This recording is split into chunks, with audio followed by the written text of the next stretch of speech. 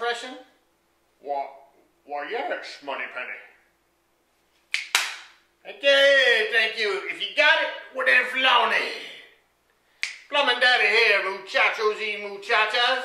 They call me the world's most notorious plumbing expert. Joining me, as always, is George McGillicuddy, the world's most belligerent and malodorous primate. How's your day going, George?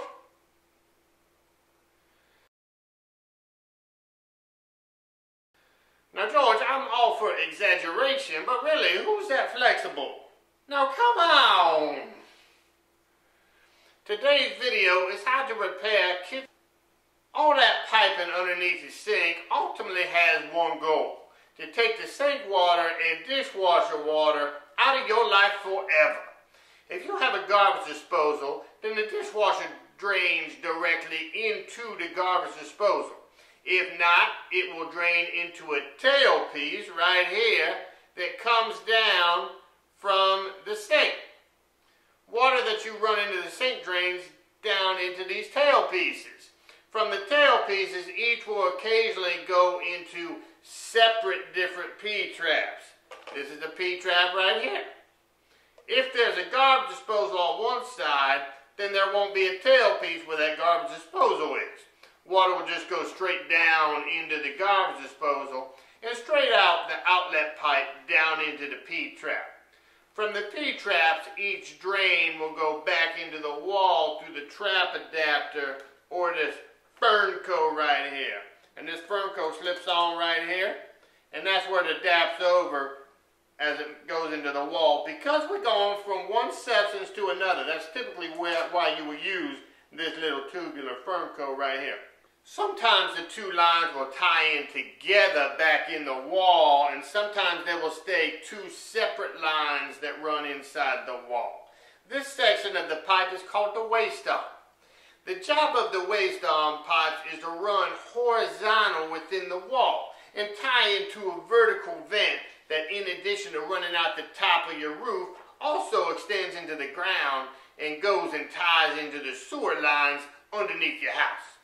However, it is not necessary for each sink to have its own P-trap and separate drain line. Often plumbers will first connect the two sides of the sink together first, then only go down into a single P-trap, disappear through a single opening in the wall and into a single waste dump. The reason why every drain line has to have a P-trap is to keep sewer gases from invading your precious home. The sewer gases can't go through this water barrier, so they just meander back into the piping and are eventually dispelled out into the air where the vent goes through the roof. It's all starting to make sense now, ain't it?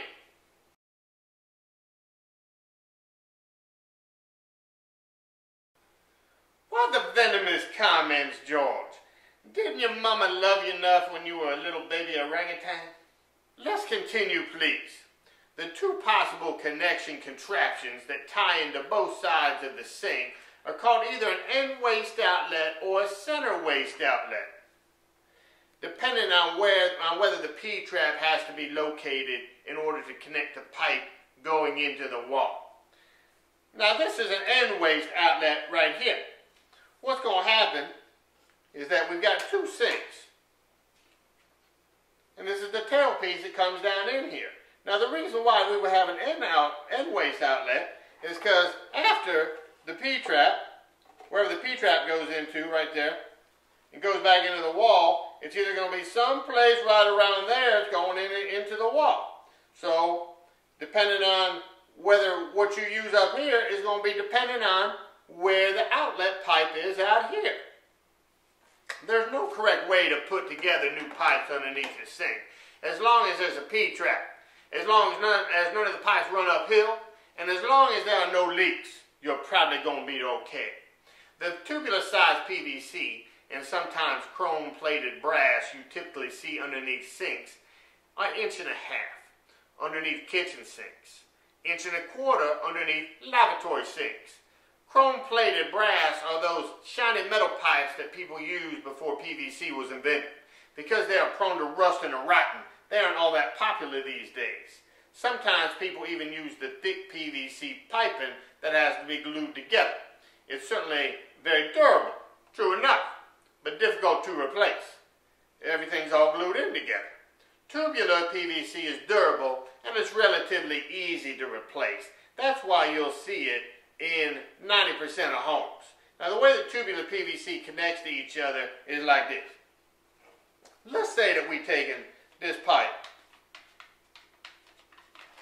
that goes in. This is where all the action takes place right here. That little gasket right there. That little gasket goes right into here, and that's a little beveled edge right here. And it's just as simple as going in right there, putting the gasket up there, and then tying this thing tight. Now, whenever you tie this thing, you're going to go pretty snug. It's snug right here. I put a little bit of juice behind this one. But you don't have to have a wrench. We ain't going to be twisting on this thing and prove to each other who's stronger. These pipes are not under pressure, so you don't have to gorilla strength this thing. There's also plumber's putty, and it's used as a sealant in particular situations. It should not be used, in this situation right here, is not to be used to keep this thing from leaking. Sometimes as plumbers, we'll see all this futilely pressed around here, around the pipe. And we'll come and they'll say, hey plumber, the pipe's leaking. And we'll go underneath there and we'll see this right here. Now what's that going to do right there? Now come on. That's George's handiwork right here. All the magic, like I said, happens between the gasket and that little beveled edge. Once water makes its way out there, this ain't going to do nothing except look absolutely ridiculous. Now, Ferncos like this are your friend. They connect the tubular drain piping. Don't use them on pressure water lines or you will soon be building up. Now, the way a tailpiece hooks up to a sink drain is like this. We got to have a metal nut right here. Make sure that you use a metal nut. Plastic females around metal males are just asking for the plumbing guys to smite you. Oh, and one more thing. After you have finished and wiped everything clean and dry, put a new paper towel underneath your work. Run plenty of water to test everything. The paper towel will let you know if there are any drips. So we take our metal nut and put him up here. And for the tailpiece, it comes down from this sink. There's a special little gasket right there that fits on just like a hat right there. Just like George. I don't know where the hell he's graduating from. I guess dumbass university is having their graduation ceremonies today. And then this is just ties right here, right onto here. That's it. Now this particular one right here, since it's metal on metal and it ain't gonna bow up on it, you can snug it a little bit with a wrench right there. It's as simple as that. This just comes down right into here. We're gonna bring another one. We can just build all kinds of stuff right here. That's gonna go into that. We're gonna get rid of that. That's for you. We're gonna put that on top right there.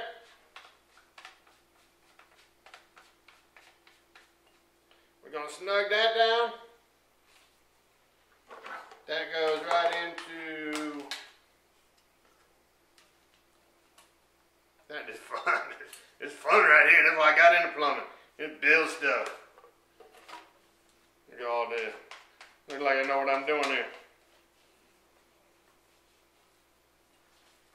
Now look at that right there. Ain't that pretty? Water just come down in here, or water come down in here. It goes all the way down into our end waste outlet, down into the P-trap, out there, gish. Now that your head is filled with plumbing, sink, pipe, know-how, you might be prepared to tackle this task. Just be patient. Take plenty of deep breaths if you feel yourself bowing up in frustration. And of course, you're going to have to get yourself a professional to do this job if it looks like it's going to be too much. Be sure to check out the advice and tips on PlumbingDaddy.com, the internet's greatest source of expert plumbing info, if you wish to explore this and any other plumbing topic further. And of course, if you need a local, dependable, top-rated, reasonably priced plumbing company out to your house or business fast, then call the number on the screen and your plumbing problems will soon be just a distant memory. George, you got 2 cents to throw into the pot?